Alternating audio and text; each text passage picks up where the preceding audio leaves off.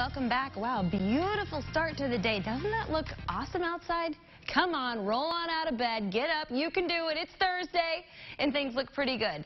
Oh my gosh, I just love that sunrise. Okay, we are looking at for July 19th, partly cloudy skies today, a few more clouds out there, possibly some afternoon rain. We're going to time out those chances and compare two different models together, and especially in the overnight hours, that's when we're going to see the heavier rain, but temperatures not looking too bad today, mid-80s for the afternoon. Right now, starting off on the cooler side than it's been lately, 59 Paris, 59 Greencastle. Greencastle's been really weird this morning. We have toggled up and down on the temperatures twice now, which does not usually happen there.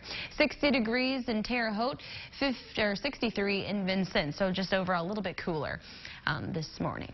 On our Futurecast here, okay, so version 1 of what could possibly happen for today. We're going to time this out. Remember, Futurecast, this is going to include clouds and the rain. So both of these are going to be on the map, and you can see it's more cloudy today.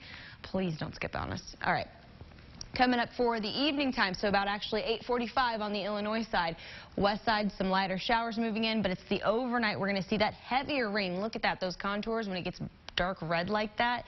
That's some heavier showers and thunderstorms. Heavy rain maker right there, but it's in the overnight, so it's about 3:30 a.m. tonight / tomorrow morning. And then that's going to last and kind of whips across pretty quickly across the valley. And then heading into Friday afternoon, 4 p.m., we see these already starting individualized cells right here. And when those happen, when it's not just a big bulk of showers, these can be a little bit heavier, producing more lightning, things like that. And then especially right here, this look around 6:30 p.m., that doesn't look good. So this does run a slight risk for severe weather. So we're going to keep an eye on that. Now, I also want to compare you to, that was Futurecast. We're going to put on Future Radar here, which does not show any clouds. It's just the rain right here. But this shows actually a chance for rain a little bit earlier. Remember, this is a very high resolution rapid refresh, which means just kind of a more enhanced vision of what today could possibly look like. So 12:30 p.m. shows some lighter showers. Now these look light, so not too heavy there. And then again, about 5 o'clock today, 4 o'clock Illinois time, you can see a little line of showers moving through. But again, these look a little bit lighter, and then by about 6:45.